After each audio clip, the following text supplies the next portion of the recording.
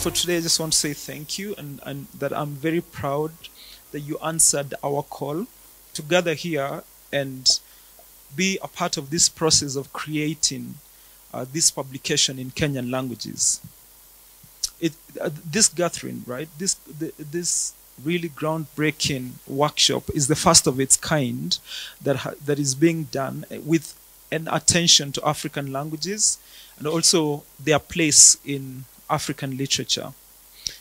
So we haven't seen another being done in this manner, and it's really a privilege that we are gathered here today to do this.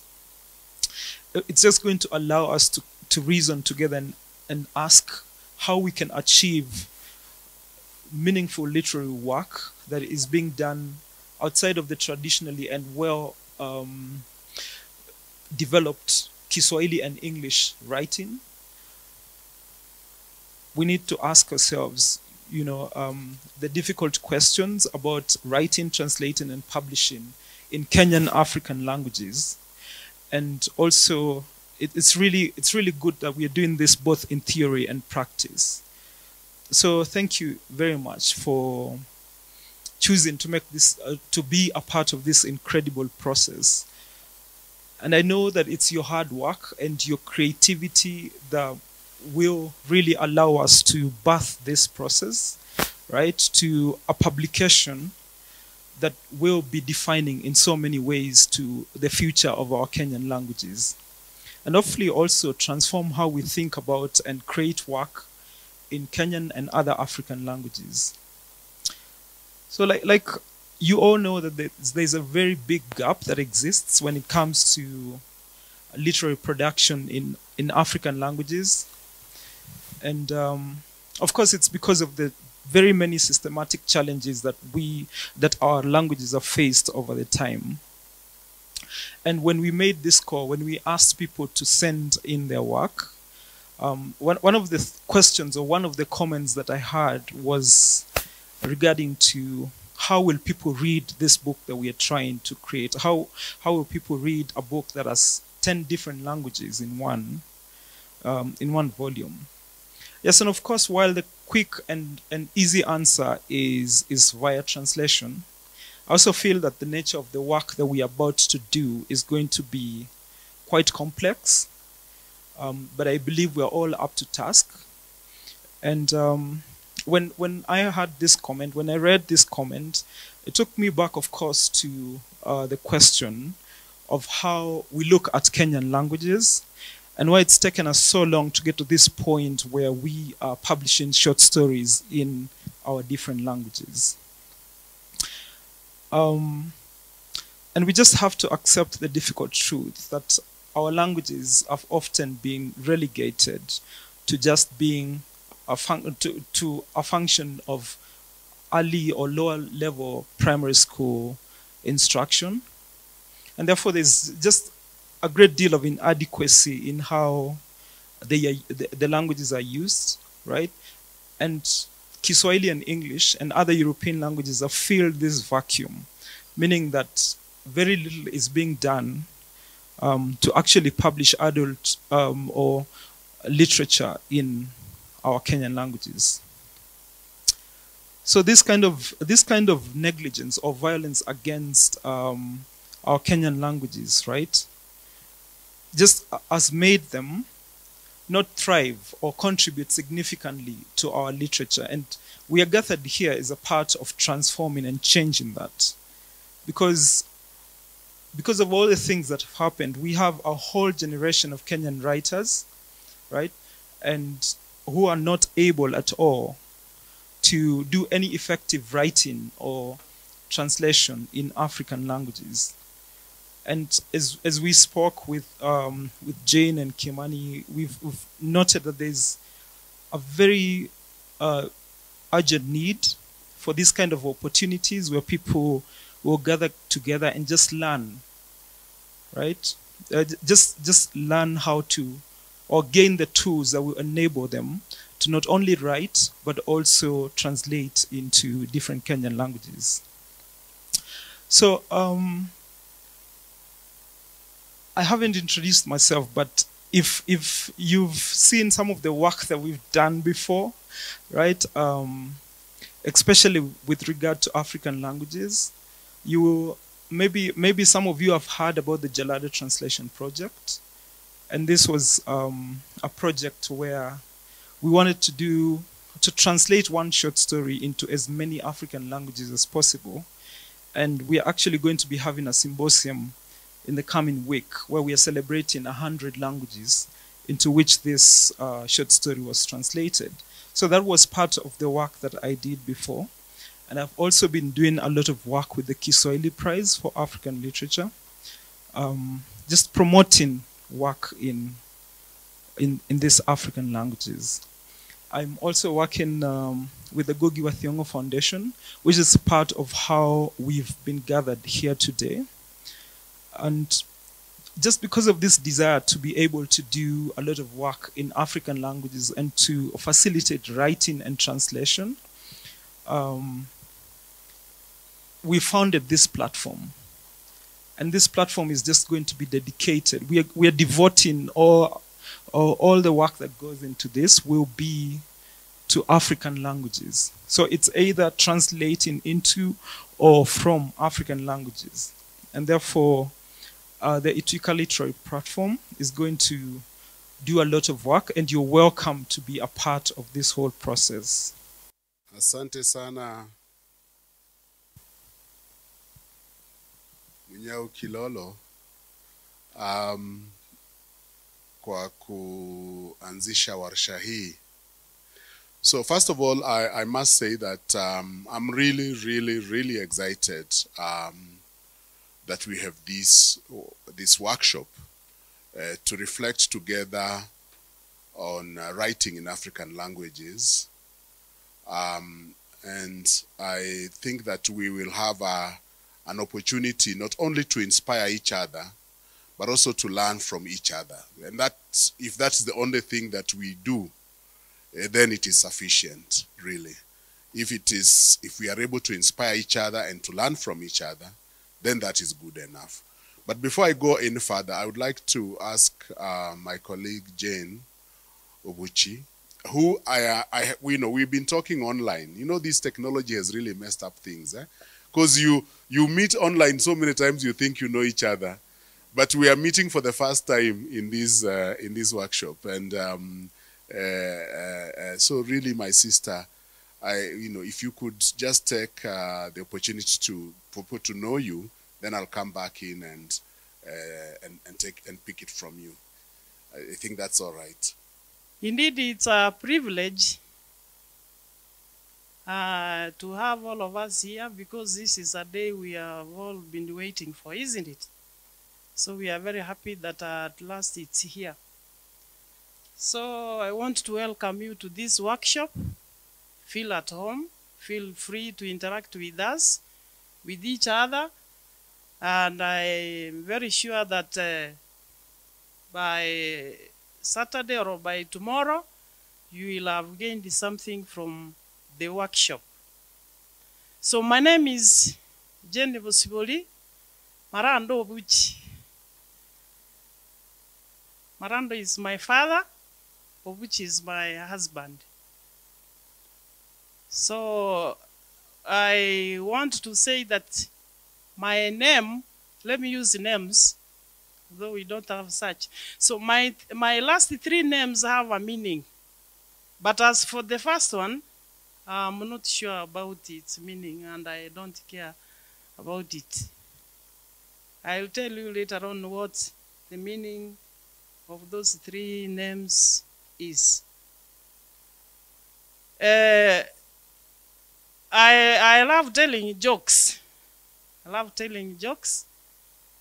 And in my novel, Latest Diary of a Kenyan, if you go through it, you will find so many jokes there. Actually, it's a satire. So I'm a teacher, I'm a writer, a researcher, a translator, and others. So I've written several works. So during break time or any other time, you can have a chance of going through the works that I've displayed there on the desk by the door. So I write in 3 languages, English, Kiswahili, and Ekegusi.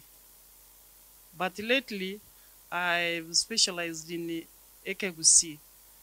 I've done a collection of short stories for children in Ekegusi, which I've translated into English. I've done Chingero Chiapagusi.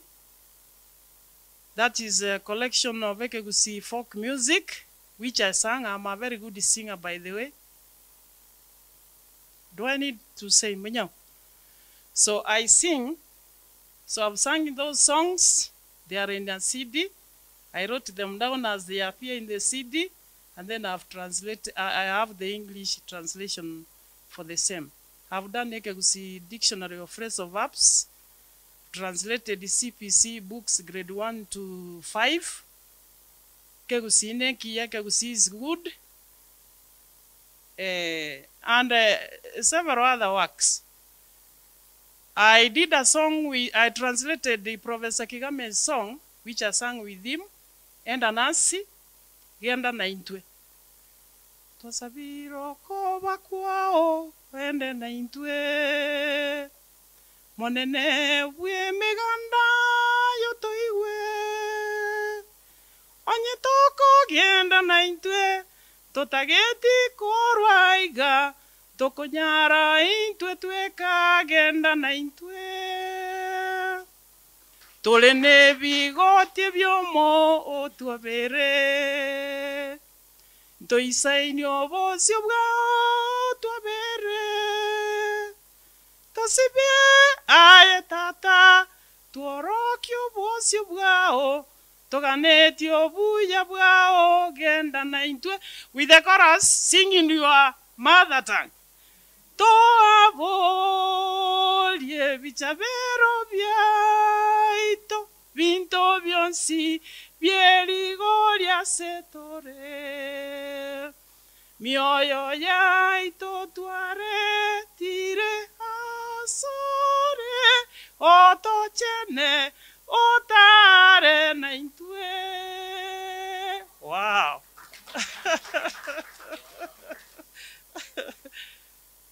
So that's what I do. And it's very simple. I want to encourage all of us right from the beginning that we can do it. So I want to appreciate African Union ECOSOC, who decided to choose me as the president for Young African Writers Competition 2021. So I want to once more request that you feel at home. Just feel free to interact with us, and we are sure to gain a lot. God bless you.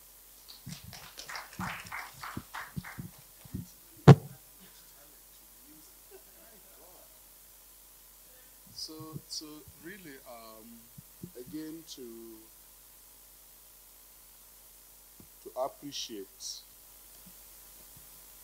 appreciate our sister. I didn't know that she has such a. Can we really give her another clap? Thank you. She has such a powerful voice. So my name is Kimani Njogu. Most of my work has been around Kiswahili. And it's very interesting because I've met people that I've interacted with before in the room, in one form or another. So most of my work has been with Kiswahili. I basically trained in Kiswahili and literature, but along the way ended up doing linguistics at PhD level. So my first phase was Kiswahili and literature, and then Kiswahili and literature, and then PhD in linguistics, which allowed me to do now, which allows me to do more of both, both in terms of linguistics as well as in literature, and also focused on Kiswahili as the language as well as other African languages. So I think some of you have read some of my works. I started off actually as a creative writer as a teenager. I used to write Mchezo wa Wiki for KBC. And I wrote a lot of dramas, a lot. I used to entertain Kenyans on Sunday afternoon with Mchezo wa Wiki, you know. And I wrote a lot. That's how I used to earn my pocket money, writing Mchezo wa Wiki. Then I veered into Ushikwapo Shikamana, which I wrote for many years for KBC.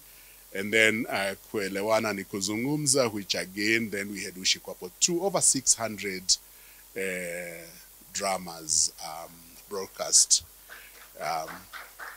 You know, so from the creative space, then worked with Tanzania to do other dramas called Mambo Bomba, Twende na Wakati, did work in St. Lucia, again for drama, and India and China and Peru and Mexico. So really designed dramas all over the world for transformation. So that gives you just a very short grasp of the creative space that I have occupied. But of course, what happens is you move on. You sometimes move from creativity to literary criticism. So I veered on to literary criticism. And that is very dangerous, actually, because when you become a critic, you start being too conscious of the creative process, and it can undermine your creativity. So I have this feeling that the moment I started being a critic, my creativity got suppressed because I became too conscious of characterization, too conscious of symbolism and imagery and plot development. I became too conscious of these things, and that undermined me in a sense. So I think that the trick is to really find a way of balancing so that you don't become too critical of yourself, that you are able to do that. So that gives you a general view. I think that one of the most substantive books that we did, of course, was Ufundishaji wa Fasihi Nadharia na Mbinu, which we wrote with Professor Rocha Chimera, and I think it went on to win the Noma Award for publishing in Africa, the first in Kiswahili. And then, of course, we've written a few other things in sociolinguistics, in linguistics proper, and so on, and other spaces. And now I'm writing for children. So I have Embetamu, Oxford University Press, Nitarudi with Longhorn, and others that are still coming out. So I'm now I'm trying to regain my creative juices through children. So that's the space that of course I'm very interested in African languages, not because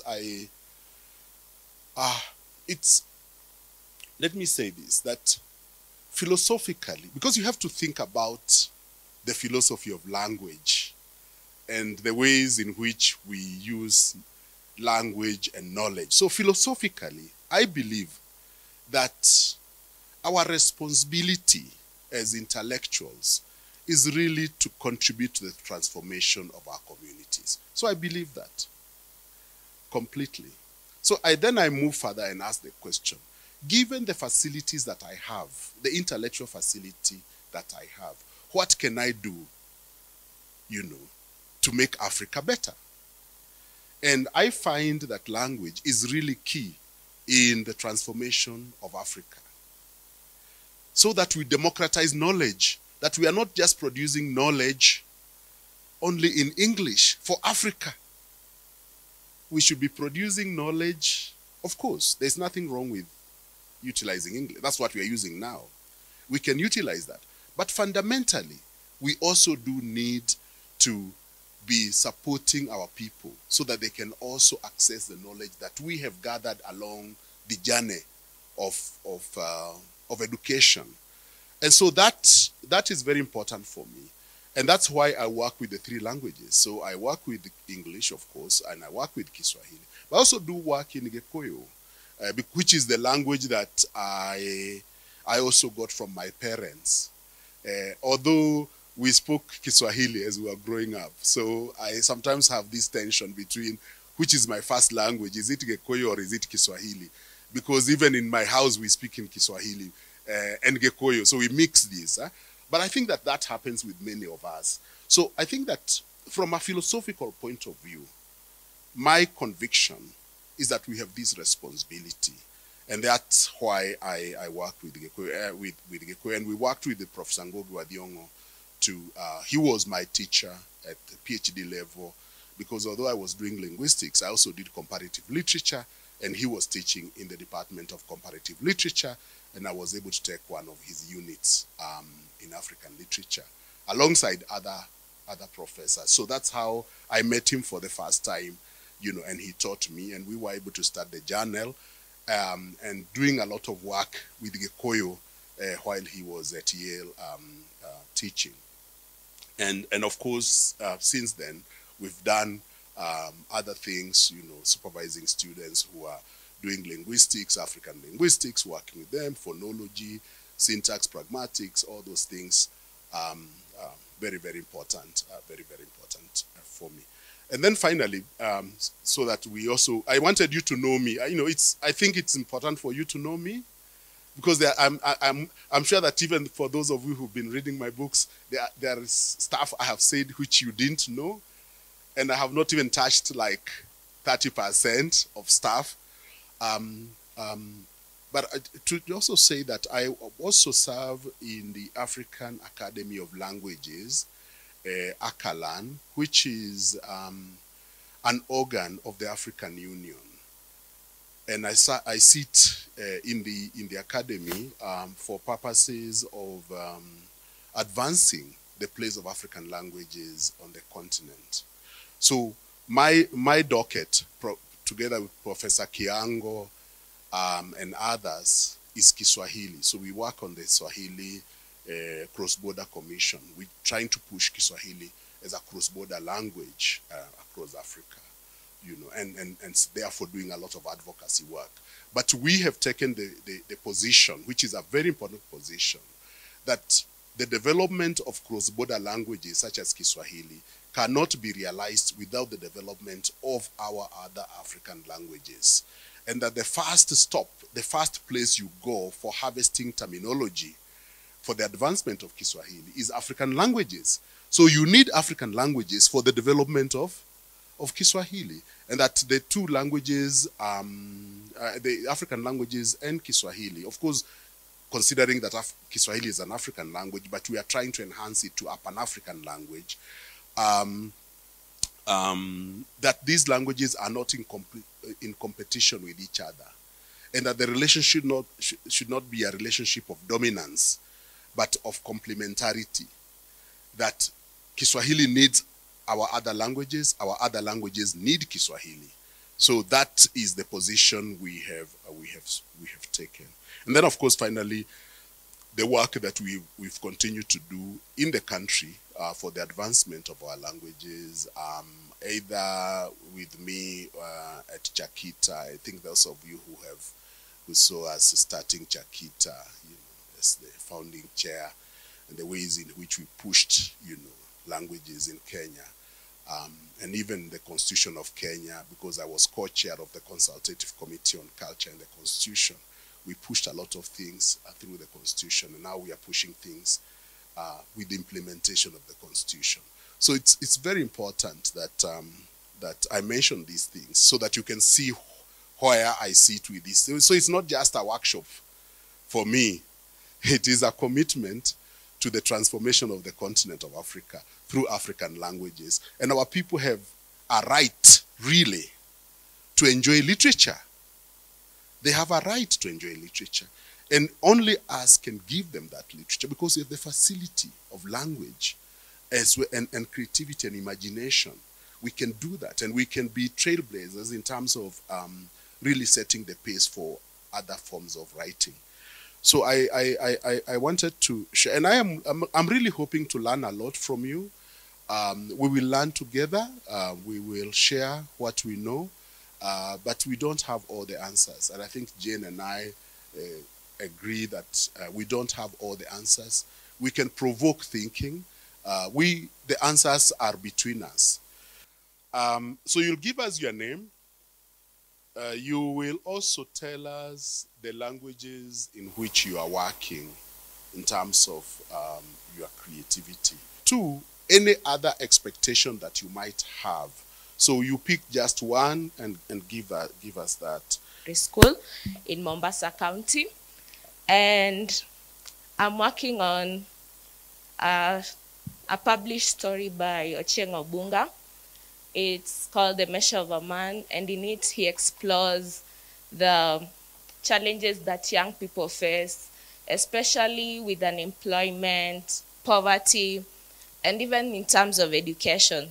So far with the story, I sent in the draft, but I still took time to get 2 resource people. One who is 70 years old. He is unable to read, but he knows the Wanga language deeper. So he will tell me, we don't say this, we say this, we do this one is polite, this one is impolite. Because you realize that the language develops. So what they used to say back then is seen to be impolite currently. So I've also gotten to learn from him. My expectation from this workshop is to learn the translation. There are those bits that work with the translation, not from direct. You can't translate word for word and whatever. So I really want to get the translation bit. How does it happen? Because this is the second time I'm working on a translation. The first one I did was for the creating awareness on the COVID-19 pandemic by the Moleskine Foundation South Africa. So I feel that I'm better placed with the participants now that most of you have been in the translation field. So I really want to learn from you, and I really want to grow. I've written short stories in English, and now I want to get into the African languages, the Wanga language and the Samia. Yes, thank you. Lastly, yeah, I'm happy to be here. Very happy to be here. Thank you. So, Ajamu, just a quick one. Yes. So, you are translating to Wanga. Yeah, to Wanga. To Wanga. But you also said Samia. No, with the Samia, Samia will come later. It will come later. Yes, I've started with my mother's side. Oh. My mother is a Wanga.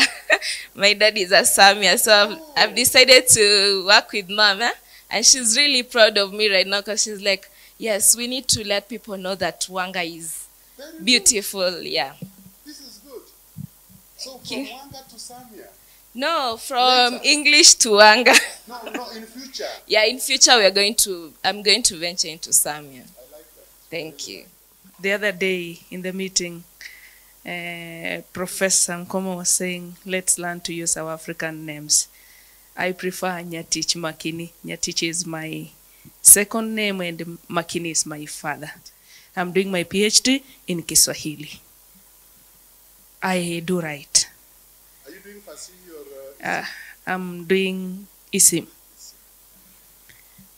I've written some short stories, Jela la Wenda Wazimu, Karakana ya Maisha, and one short story, the one of short stories to young children, Awando and Ayando. That is my first venture in children writing, and I hope I'll grow in this. My story is about Mchambia Mgomba in Kiswahili, meaning ukicheza na tope, ukicheza na uchafu, mwisho utarukiwa. Mnyao, sijui kama umeelewa hiyo. I did that in Kiswahili. I've tried to translate that to Ekegusi. Ekegusi is tricky when it comes to translation, but in this forum, I think it can help us grow. One of my expectations is that I want to grow in that language and I want to do more in that. Kwa majina naitwa Matano Nyundo na ningependa kujieleza vizuri kwa lugha ya Kiswahili. Nadhani sote tunaelewa lugha ya Kiswahili. Katika matarajio yangu ni kwamba natarajia tutakuwa na kikao ambacho kitakuwa kina manufaa kote sote, si kwa wakubwa na si kwa sisi watu 17 ambao tumeteuliwa katika warsha hii. Naomba kwamba mujitama huu uwe ni mujitama wa mafanikio mwanzo mwisho. Riwaya nimeikamilisha. Ni riwaya ambayo iko na sura 14 kama sitokosea, na nimechukua sura 2 za mwanzo nimezitafsiri kwa lugha ya Kiduruma. Hiyo ni lugha ya nyumbani, mimi ni Mduruma. Salama. Hiyo ni lugha ya nyumbani na nimejikuta niko mwepesi sana. Sikuwa tafsiri mbeleni, lakini nilivyoambiwa kwamba niweze kutafsiri nikaona niko na wepesi katika lugha nyumbani. Kwa hivyo nimetafsiri katika lugha ya Kiduruma na nafurahi, naomba kwamba mtaipenda zaidi. Kwa hiyo machache, Mungu awabariki. Naam, asante sana. My name is Dr. Kuriaboro. I'm also Peter, but the name Peter mostly confuses me. It makes me feel like I'm a saint. My PhD is in linguistics, specifically phonology. When I was doing my master's in the same area, I was able to interact with the professor. In fact, he wouldn't know it, but in my thesis, he appears as a personal interview. My goodness. I have forgotten. I have a very poor background in Kiswahili, same with literature. But then when I was doing my PhD and my master's, especially my PhD, I found out, because I was interested in the orthography of Gikuyu and the orthography of our local languages, I discovered that most people who write in Gikuyu presently, and even through the years, have not done it fine. So my interest was picked from that point. And when I was almost through, I asked myself, then how do we get our people to write properly, to read? Because they don't read, they don't write. So at that juncture, I decided maybe I should write something and get it to the people to read, see if they can read. But of course, I had no way of measuring that one up. So I wrote a few stories in English, posted them on Facebook, and found that the response was not so good. They were not long stories, maybe 3 pages or so, and then the feedback was, why don't you summarize it? Then I told myself, if this is in English, would people be willing to read in Gikuyu? So I wrote a story, wrote another one, posted on Facebook. Now one of them, the one that I'm writing in this conference, in this workshop, fell on the hearts of the brother to the professor there, Mukoma. Fell into the hands of Doshu. Now Doshu was very excited, and he told me, let me give this story to my father, let's see what he says. So the professor read the story and was ecstatic. And so I said, maybe I should keep on writing in Gikuyu. Maybe I'll be able to get to some people. So when I did that, the feedback is still people don't want to read. But when this idea of these workshops came up, Dosho suggested to me, why don't you give in your story and see if it would fit in this? So I gave in my story. My story is, I'm going back to when I was a small boy. We are with my brothers. We are going to our grandmother every evening for storytelling. And then they give us stories, my grandmother, my grandfather. And the story is, as we are sitting there roasting maize, eating githeri, then they start, exchanging banter as a story to us, and they tell us how she had sleepwalked. So the story starts from there, how she gets out of bed. Grandfather hears her, follows her out. She picks her water can, going to fetch water, and she actually fetches the water. But when some water spills on her, she wakes up in the middle of, nowhere, as it were. So my story stopped at that point. I don't know whether I should go on. But No, I think that's a lovely story. She wakes up after the water spills. This is good. Yeah. So I don't know whether what are you expecting from? First of all, I'm very interested on the question of orthography, because that has really troubled me, and I've written about it also. Yeah. And I hope that along the way, we will have time to talk about the challenges of orthography in African languages, because that's a major challenge for us writing. Have you been able to solve the problem of the long vowels versus short vowels and prenasalization? You know, when it comes I'm sorry, guys, but I need this answer now. You know, when it comes to the long vowels, especially when they come, there's a long vowel in the initial position of a word, there's a problem because with the convention in writing is that there shouldn't be the representation of the long vowel in the initial position of the word. So this one becomes an issue. Very good. We will revisit these issues because they are very important, because we are in the business of standardization of orthography, because it's better for us. Neo. Prof. Good morning.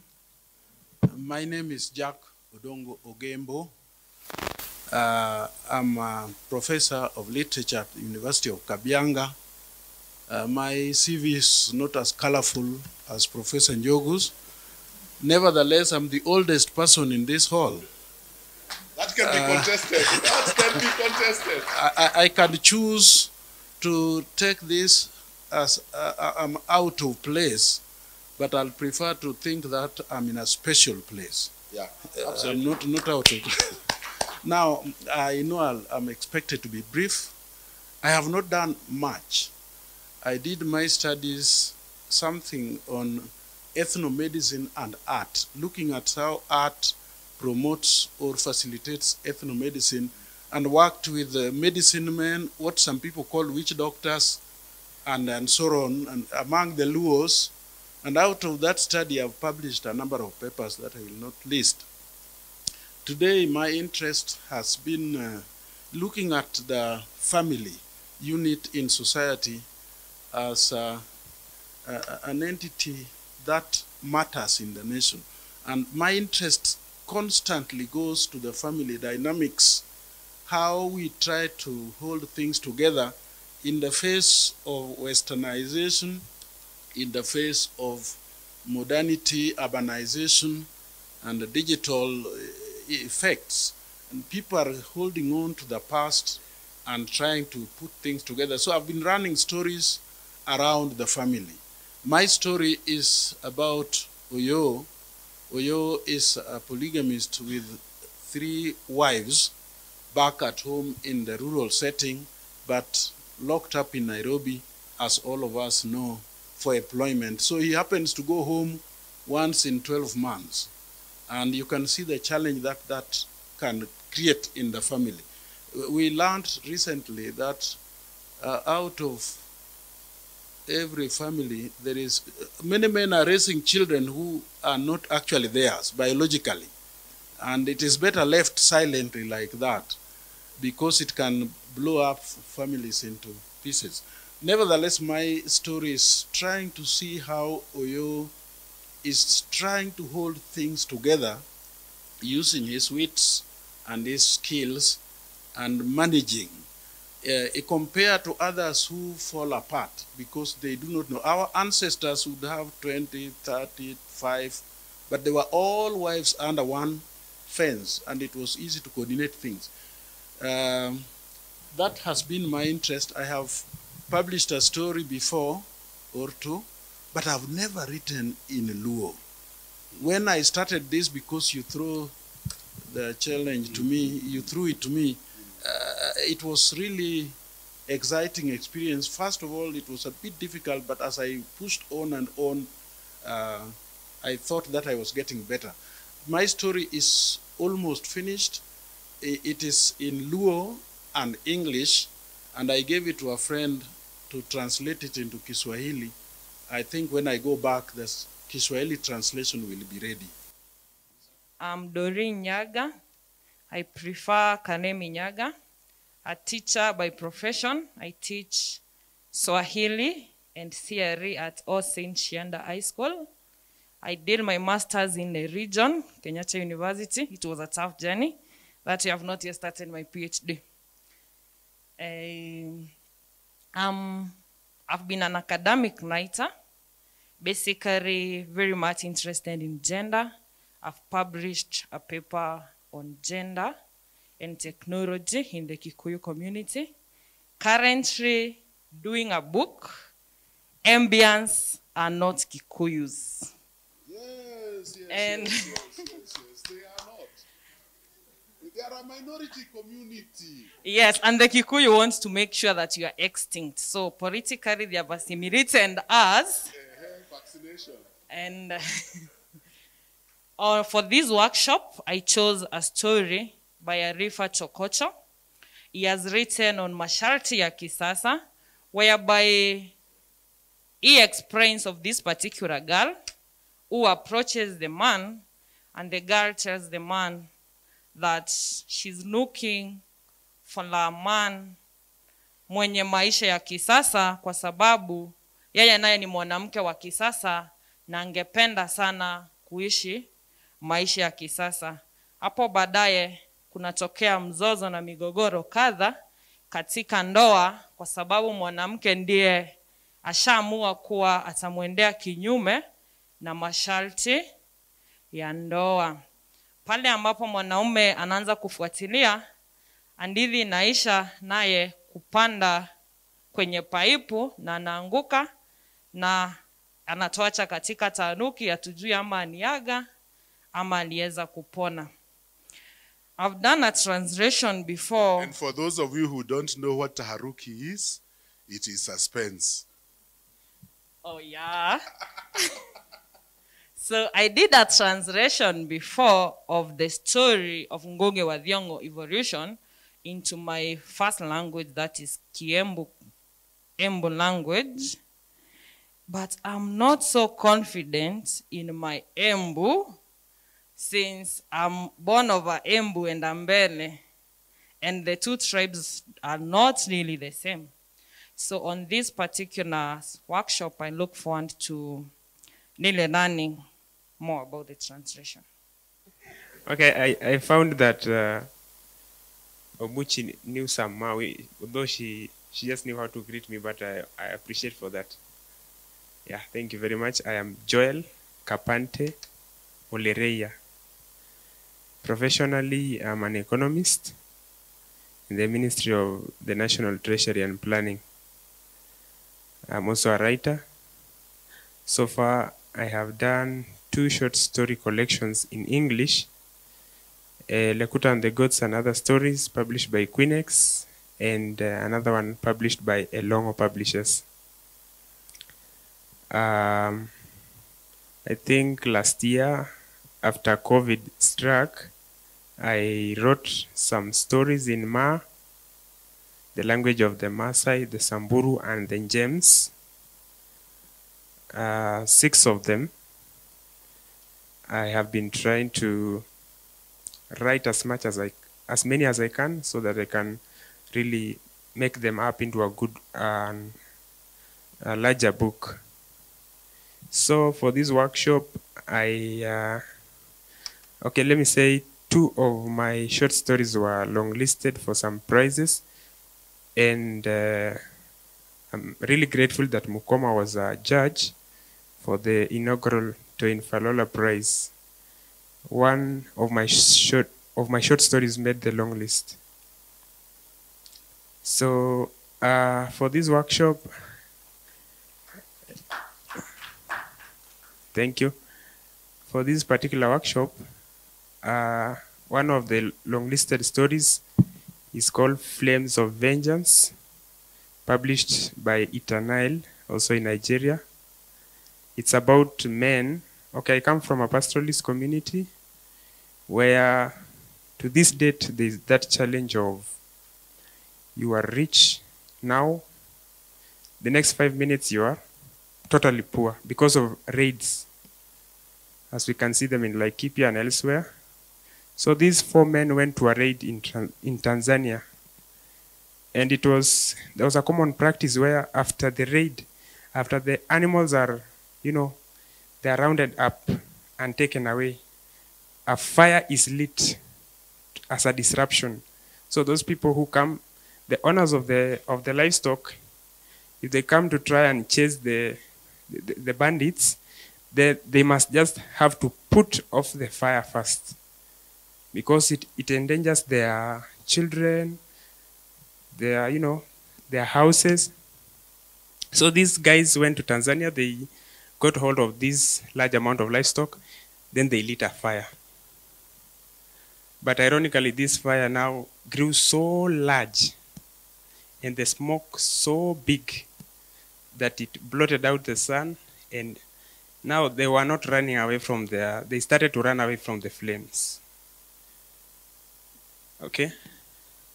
So that is it is my attempt to bring out the issue of climate change, where it will really be difficult to put out fires probably in future, God forbid, but it is something that needs a critical look. So the story was published in Nigeria, and I submitted I've translated it into Ma, and I shared the original magazine where the story was featured. And I have not gotten the confidence to translate into Swahili so far, but I'm really good in Swahili, only that I've majored in English. So really, I think I have also expectations. I expect that we really try to produce something that is quality, something that will be used in other countries and elsewhere to really make African languages to be the good and worthy languages like the other languages are. So just wave in the air and say, Buhiere. Buhiere mno. I work with an organization called Zamaleo. Zamani na leo. We simply borrow from the past and make it relevant today. Mostly we work with oral stories drawn from the different African communities. And most of our work, we work in English and Kiswahili, and the sprinkling of our mother tongue through the songs and also the characters. And the story that I'm working on is a legend, the legend of George Mukabi, the one who sang Mtoto Singuo. Utaomba mtu mama. So like the story is quite fascinating because I'm working on his life and his influence. Because there's this genre of music, Omutibo, that came from the western part of Kenya. And my expectation for the workshop is to gain more insight in translations and also networking. And the challenge that I'm experiencing with the piece, while translating sometimes like a word ya Kiswahili inaingia, so I'm trying to remove those words. Yes. Oh, thank you. Beverlyn is a writer, a teacher, a researcher, and all that. In my master's, I did something on syntax. I was looking at uamilishidhima wa katika sentensi za Lulogoli. In my PhD, at my PhD level, I did something on politeness. I looked at politeness strategies in our Kenyan parliament. So I attended their discussions, and ideally, there's nothing polite there. It's only that they are being governed by the standing orders, so they appear to be polite, but in real sense, they give you that hard hit on your head. My story is on a journey, Orogendo. Yes, Orogendo. So this lady called Vuyanzi, with her brother called Kidiga, have their parents living in a city, working there. And then COVID hits. Before we know so much about COVID, these two parents die. And these two kids hawana nafasi, hawajawahi kupata muda wa kukaa nyumbani, the village. And now they are forced to go back to the village. But their grandmom keeps them together and encourages them on. As they keep on working, Wianzi, in Swahili we call it furaha, she performs so well. Machayo, with a problem of pronouncing L and R, was all over the village, trying to tell people how, a little bit on language disability, that when you have that disability, it doesn't mean that that's the end of you. Your esteem should be that high and continue living as any other normal human being. So this lady, all the preparations are made for her journey. In her dream, she sees there's a light at the end of a tunnel. It wasn't easy coming up with a solution. Just before she wakes up, she's like so happy that now things are working and there's a solution. She's a bit late and the grandma is worried. And this lady wakes up thinking that they are now going to get an award for the solution they've had about COVID-19, only to find that the grandma is telling her, my dear, this is the day you are supposed to travel. These journeys at the end of the day is for this young lady to see that you can as well get to the destiny of where you want to be. So I'm glad I'm here. Despite having written in Swahili to Lulogoli, a breakthrough I had this year is when my tamthilia has been listed in the Orange Book by KICD. Boniface Isaboke Nyamweya. So it's a great honor and joy to be part of this great team. As you can see, I'm wearing this Tanzanian scarf to signify the ongoing celebration of the Nobel Prize coming to Africa. So thank you most kindly for having me be part of this team. And currently, I'm winding up my master's in philosophy at the Catholic University of Eastern Africa. I'm also a law student at the University of Nairobi Parklands. So I have a degree in philosophy from the Pontifical University of Urbaniana, Rome. I'm a former seminarian, and to be a priest. So I also have produced 2 children, intellectual ones. My firstborn is called Peeling the Cobwebs, born in 2020, treats tribalism in a country called Rekafa. Rekafa is an imaginary African country. Now, the story I'm working on is called The Season of Wavas. It's the story which won last month's best award in the US to Read website, which is London-based, you know. So I decided to translate it to Ekegusi. And in the story, we see the main character, Tom, and the wife, Maria. They divorce, you know. And then it happens that one day, Tom is coming to the church where Maria attends. And then he meets the son because he had chased away the wife when the wife was pregnant. So the wife has delivered a child. Now Tom meets the wife and is trying to give some wavas to the child. The child fishes a 20 shillings coin and tries to give to the dad. And the dad says, no, it's a gift. And then the child says, no, you are a stranger, I don't know you, you know. Like, he says, no, it's a present, I'm your dad. And so the stories around family issues, as Prof already mentions, which is something key in our society. So much will be shared in details. I'm done with the story, also with the translation.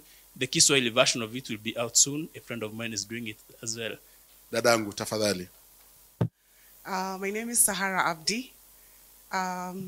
I come from northern Kenya, the last point, I think, of Kenya, a county called Mandera.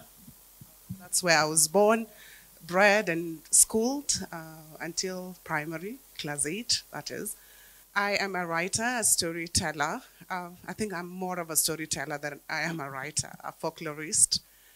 I think I'm also a baby in the published world. I've had my first book published, which is a children's story. In 2020, February, it's called Arawelo. Arawelo was a legendary queen in the Somali story in the 15th century, though the story is not on her life, but it's just a character that was created to give young girls, those good quality leadership and strength of being a woman, a Somali woman, that is. I have also another story for children still that is called A Boy Named Salah. I'll give you a little bit of a story as to why it's called A Boy Named Salah. It was to honor a teacher who lost his life in a bus coming from Mandera to Nairobi, who defended a non-local teacher, in this case a Christian teacher, questioning terrorists as to why they wanted to single him out from a bus and kill him, and that is how he lost his life. So I did that book to honor him also, so he doesn't get washed down by history. I have done a short story that was that has made to also the anthology of the Toyin Palola Prize, called Ankasas. All my stories, I think, have one running background, that is culture and storytelling, because I really believe as African societies, and more so as coming from an oral community literature background, that our power and strength and cultures lies in our languages and our stories. That the more we hold on to our stories, the more we tell them, the more we write about our stories. It's how our communities are going to stay glued together, even in the face of all this globalization and whatever it is that is happening in the world right now. The story I'm working on right now is called We Are Stories. I'm doing it originally in Somali.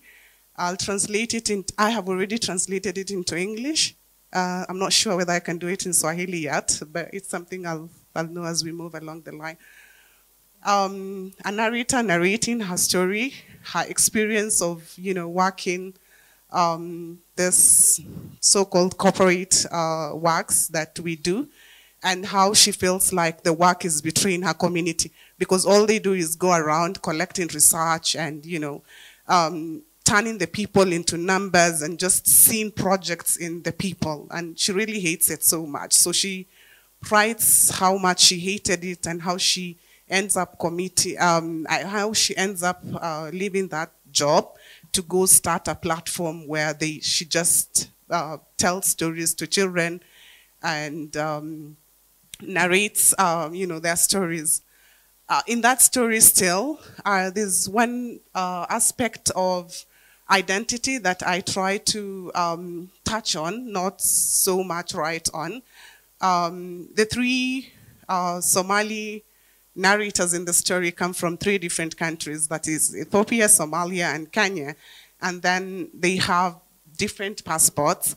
But then, they're one. At the end of the day, when they sit at the table, they speak Somali and they understand each other. But then they're like, does it really make sense that, what are these papers in our lives? What are they doing? What are these borders at the end of the day? That is what I'm trying to tackle in the story. Hopefully, it comes out as I intend and hope. Yes, the politics of identity. Yeah, my expectation really, I'm happy to be here. I'm happy to interact with people I've really looked up to, growing up, reading them like you, Mokoma, and so many, influence. I really wish to take this to the next level, wherever it is. I don't know the next level, but yeah, upwards. That's my expectation. Thank you. Thank you so much. Thank you, Sarah. I like that. I really like that. And really, I want to thank you for doing the story on the boy called Salah. I think that was really very, very important. We have to celebrate, those that inspire you and encourage you to keep writing. There is so many stories that have not been told, and you are right there where the stories are. So, do tell those stories. Sijui kujiintroduce vizuri sana, but I'll say I'm a writer. I write in English mostly. For me, unlike most of you guys here, I'm mostly a poet. I've been trying to work on a collection of poems, which is, I still shelved it because I'm still thinking about it, but basically I write in English. And so when I shelved my collection of poems, I decided to think about translation. So for me, I translate into Sheng, because I think Sheng is my first language for me, because where I grew up, Sheng is the only language that we used to speak to each other. So for me, basically, Sheng is how I'm able to express myself very well. And so the story I'm working on is McKenna Onjerica's Fanta Blackcurrant. I'm trying to translate it into Sheng, and so far the translation is really good. I've written a story in Kiswahili, which I'll be translating in Meru. I'm a teacher by profession. I teach Kiswahili. I graduated with my master's, and when Professor alitaja Chakita, I was excited because on 25th and 26th nimealikwa kwa kongamano Bungoma, na sikuwa najua what to do. So maybe I'll contact you. You tell me, because it's my first presentation. I'll be presenting my research, uchanganuzi wa viangami. So I hope you are going to help me. I will help you with all my heart. Thank you. So I will help you with all my heart because Chakita is right here. Okay. Sawa. Thank you so much. So my story is familia ya Movea. Movea is my great-grandfather. I didn't meet him, but his stories are all over. Watu wengi wanajua hadithi yake. So I've always been interested to know what kind of a man he was. Kwa hivyo nikafanya uchunguzi wangu. And then I met some of his sons. There is one son that is still alive, but the grandsons are there. So they tell me about my granddad. And I was happy to see a guy from Ma, because my grandfather is like alitoka Masai, and then akajipata Meru in one way or another. So in our family, you find that there are people who are a bit tall and wako na characteristics za wa Masai. So nimekuwa nikiuliza, why is my cousin this and this? And so finally I met an aunt of mine who explained to me why. Na akaniambia my granddad was from Masai. So I have liked, hata kama sikumpata, nilifurahia hadithi yake. So I decided to write about it. Though I'm a Meru, but nimelelewa Nyeri. So Kimeru yangu mara nyingi imechanganyika na Kikuyu. So my dad had to really help me in telling me hii ni Kikuyu. So in Meru we say like this. So in case you read and you find that a word that is a Kikuyu there, most of the time I'm confused, but I hope tutasaidiana. Thank you so much for this platform. I'm hoping to learn a lot. Maybe one thing I'm hoping to learn from this workshop is something to do with publishing. I've just published one novel with a small company. And most of the time we don't know, when you have a story and you want it published, you don't know how to go about it. Like right now I have a paper, nataka ipublishiwe in a journal. I've done everything, but I'm wondering now, how do I publish it? So maybe That's something I would like to learn from this workshop. Thank you so much. You have all the characteristics of being a Ma yourself, just looking at you, because I lived in Narok. Is it? She has Ma blood. She has Ma blood. You can see it. So we don't carry just one identity. So we say that identity. You can be Meru, you can be Maasai, you can be a teacher, you can be, all these things are you. Kwanza na watoa salamu kwa Waislamu, salamu alaikum. Kwa Wakristo, Bwana Yesu asifiwe. Jina ni Mwalimu Kefa Onjaga, ni mwalimu katika shule ya upili ya Cheptenyo Boys in Kericho. Nimesomea katika chuo kikuu cha Masai Mara na sasa hivi ni mwanafunzi katika chuo kikuu cha Mount Kenya. Nasomea computer studies. Kwa sababu ya mkutano huu, naona jinsi ambavyo tunalia lugha. Kwa kweli kupitia kongamano warsha hii, naona ya kwamba wengi wetu tutakuwa. Anavyosema mshairi mmoja kutoka Tanzania, Shaban bin Robert, anapozungumzia kuhusu titi la mama. Anasema ya kwamba titi la mama ni tamu hata likiwa la mbwa. Kiswahili na azimu sifayo iliyofumbwa. Kwa wasio kufahamu ni imbe ilivyokubwa. Titi la mama ni tamu hata jingine aliishi hamu. Lugha yangu ya utotoni hata sasa nimekuwa. Tangu ulimi mzito sasa kusema najua. Ni sawa na manukato moyoni mwangu na pua. Bahari na mto napita nikitumia. Titi la mama ni tamu hata jingine aliishi hamu. Hivyo basi inaashiria ya kwamba tupende lugha zetu. Mojawapo ya sifa za lugha ni kwamba hamna lugha bora kuliko lugha nyingine. Hivyo basi tunapozungumza kuhusu Shengi, tunapozungumza kuhusu Kiswahili, tunapozungumza kuhusu Kiingereza na lugha zetu za kienyeji, ni bora tuweze kuzikuza na kuzilea. Sasa mimi nimeandika kuhusu nimeandika kwa sababu nimekulia katika mazingira ya shambani. Siku zangu nyingi nimetagusana na watu wa shambani. Sija kanyaga kuulangu mjini hata siku moja. Lakini kupitia kwa kukipenda Kiswahili, kwa sababu ndio lugha ambayo itanifusha ngambo nyingine kwa kutazama kwa umbali. Katika nyumbani kuna vijana ambao baada ya kumaliza shule wao wanapata ufadhili wa kwenda katika nchi za Kiarabu. Hawa vijana wanapofika pale nchi za Kiarabu, huwa wengine hawarudi, wanarudi jina. Nazungumzia kuhusu ukweli halisia wa mambo. Kisha wengine wanapoenda Uarabu hawarudi kabisa, hatujui walikoenda kufanya nini. Kisha wengine wanapofika pale wanarudi, wanasema ya kwamba tena sirudi tena. Ndivyo basi nikaipa hadithi yangu hadithi fupi, nikaipa jina Sirudi Tena. I'm not going back.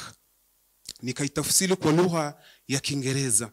Kwa sababu kuna baadhi ya watu wa familia yangu, kuna marafiki zangu, haswa watoto wa kike walienda katika nchi za Uarabu wakafanya kazi, wengine wakawa wajawazito wakajifungua, mwana akarudi Afrika. Aliporudi Afrika, yeye hatukumuona. Tukasema ya kwamba hasijui mahali alikoenda. Kisha kuna wengine wanapoenda Uarabuni wanasema ya kwamba huku sasa tumepata asali na maziwa, hatuwezi tena rudi Afrika. Kisha kuna wengine wanaporudi kwa sababu ya shida, taabu tunazosimuliwa na wao, wanasema ya kwamba nchi za Uarabu mimi si huko siendi. Sasa ndio hadithi yangu nikaipa anwani Sirudi Tena. I want us to take a short break so that we can pause kidogo. When we come back, then we'll continue with the rest of the team. This deep, knowing each other deeper, is very important.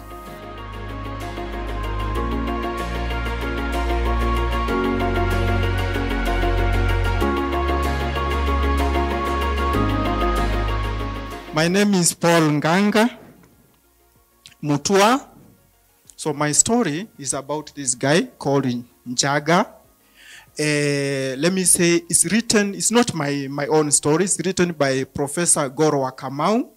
So in 2016, this story came to me. I was looking for stories to publish. So it came to me in English, but what I wanted to publish was an anthology of short stories in Kiswahili. So I translated it into Kiswahili, and I was liking it because it's about Njaga, who is a young person that has left school. He's disillusioned. The mother doesn't even understand what is happening to this guy, because when he was born, she was so happy. He was a boy being born after three girls were born. And so you can imagine what in our African communities we feel when a boy is born, and before it has been girls. I'm sure you can reckon with the stories of women who have been sent back to their homes because of not being able to give birth to boys. But Njaga left school, is disillusioned, he's taken into drinking, and then finally one day he comes in the morning. He doesn't want to see the mother because the mother wants to talk to him and dissuade him from drinking. But he somehow he avoids the mother and runs to a place where kwa Miriam. Mulembe swa. Mulembe te. Mulembe mia. Thank you. Mulembe means peace. Mulembe inamaanisha amani. Kwa hivyo nawatakieni amani, nanyi pia mnanitakia. Swa means more ama full. So is more peace. Then you say more peace too. Alafu te ni kusisitiza. Then mia ni mia tu. Mia 100. Mia. Mimi naitwa Daniel Simiyu Wanyonyi. Nikajiita Siwa. Simiyu Wanyonyi, it's Siwa. Then Daniel is my great grandfather.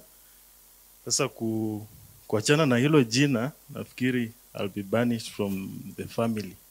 Sababu nilipewa jina la familia Daniel. Sasa kuachana nalo nafikiri tafukuzwa. Natoka Bungoma. I'm Bukusu. Everything in me is Bukusu. Even the eating habits. Nikibukusu tu. Endovi eyebulala. The basket of unity. Kapu la umoja. Endovi is a basket in Kiingereza. Then in Kiswahili ni kapu. Then vulala, it's unity, umoja. And hadithi hii naangazia tu historia ya sisi wa Bukusu, sababu wakati mwingine tunahisi kwamba kuna vitu ambavyo wakati historia ya Kenya ilipokuwa ikiandikwa, kuna vitu ambavyo viliwachwa nyuma, hasa kuhusiana na Wabukusu. Kwa mfano nilipopokea email kuhusiana na kikao hiki, tulikuwa tunashughulikia makala ya siku ya mashujaa kule, na nilikuwa naandika makala kuhusu jamaa mmoja aliyekuwa anaitwa Henry George Kere, ambaye inasemekana alimhifadhi Jomo Kenyatta wakati ambapo mapigano ya Mau Mau dhidi ya wazungu yalikuwa yameenea sana. Kwa hivyo Jomo Kenyatta akakimbilia Bungoma, kisha akahifadhiwa kule. Na historia hiyo haikuandikwa popote. Na nilipopata mwaliko kuhusiana na hili, nikasema basi nitaandika kuhusiana na mambo ya kihistoria, namna jamii yetu ilivyokuwa ikichagua viongozi na namna ambavyo ni tofauti sasa hivi. Kwa mfano, zamani walikuwa wanasema kwamba ili uwe kiongozi lazima uwe umeoa na umekwenda umeiba ng'ombe kutoka kwa jamii jirani. Hapo wakati huo tulikuwa tunaibia Wateso sana. The Tesos, we call them Vahamia. Tulikuwa tunawaibia sana. Sasa ili uwe kiongozi lazima uibe kule, kisha uje uoe, ndiposa uwe kiongozi. Lakini sasa hivi kule kuiba ng'ombe, wazee walisema kwamba sasa hivi kule kuiba ng'ombe walikuwa wanakupatia mkuki na ngao, lakini sasa hivi ni kalamu ambayo ni mkuki na karatasi. Kula wakati huo walikuwa wanaangazia vita, lakini sasa hivi wanaangazia elimu. Na wakati huo walikuwa wanachagua wazee, lakini mambo yamebadilika. Sasa hivi unaona vijana pia wameibukia kwa sababu ya elimu. Kwa hivyo hiyo ndio hadithi niliandika katika Kibukusu, kisha nikatranslate kwa Kiswahili na Kiingereza. Ni Daktari Maina wa Mutonya. It's an introduction, yeah, a brief one. I'm going to be very brief here today. Thanks so much for this opportunity. I think for me, it's a sort of a homecoming. Yeah, homecoming in at different levels. I haven't been home in 3 years, so I mean, starting from there. So I'm so happy to be here, you know, in this community of writers. Number 2, homecoming in the sense that the story that I submitted, you know, it's like my very first story in any of the languages. In Kikuyu English is my very first, you know. So I'm happy to be here to learn from most of you. But the interesting thing is that I've been writing in Kikuyu for quite a while, and that's why I brought this book with me. Yeah, this was my introduction to Ngugi wa Thiong'o when I was about like 6, 7, 8 years old. You know, so I've been writing and reading in Kikuyu all my life. You know, so being here to present my first story, I think for me it's wonderful. And number 3, I think different from what Professor Kimani said, I've been more of a literary critic, you know. So it's my first step, you know, as a writer. You know, I'm doing my very baby steps as a writer. Much as I've written in Kikuyu, I've written lots of non-fiction. I was translating for there's a magazine which was banned sometime by Moi, you know, by the Murang'a Catholic Diocese. Inaugural, yes. I was writing for them, and I did translations of some publications from the Kenya Human Rights Commission. So I've been in translation for quite a while. But this is a first for me because and I'm finding it very interesting, you know, translating non-fiction work and translating fiction work. I think they are 2 different things for me. Yeah. My story, I was planning on writing an allegory, maybe. I don't know if it came out as an allegory. It's been inspired mostly by the politics of the day, you know. And the Kikuyu version, the title is Wadahuhu na Dureka Morowaite, which could be like Wadahuhu and his brother Dureka, you know. But I changed the title, you know, in English, and I'm talking about the Whispering Darkness, because I thought probably, because I'm using lots of allegorical names, the Wadahuhu and Dureka and Kemugunyo, you know, are deep names, you know.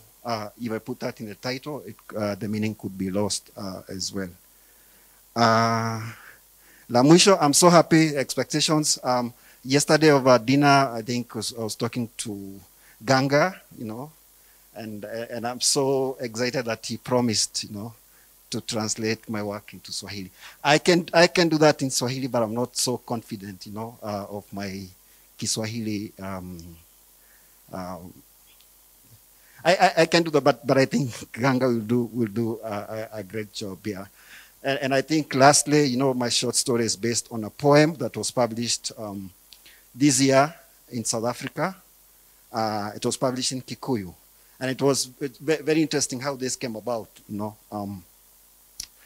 Last year, we started having like very informal Zoom discussions.